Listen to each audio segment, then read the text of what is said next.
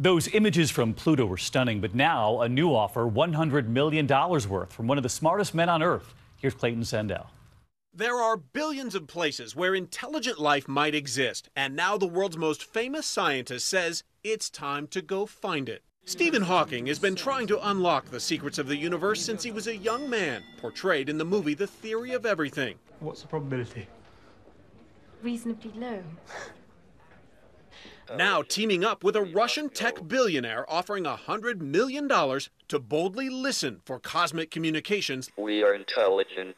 We must know. The new search will be 50 times more sensitive than before, detecting lasers with no more energy than a common light bulb 25 trillion miles away.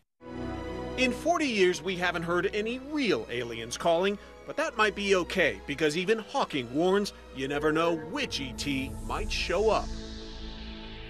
Great to have you with us on a Monday, and I hope to see you right back here tomorrow.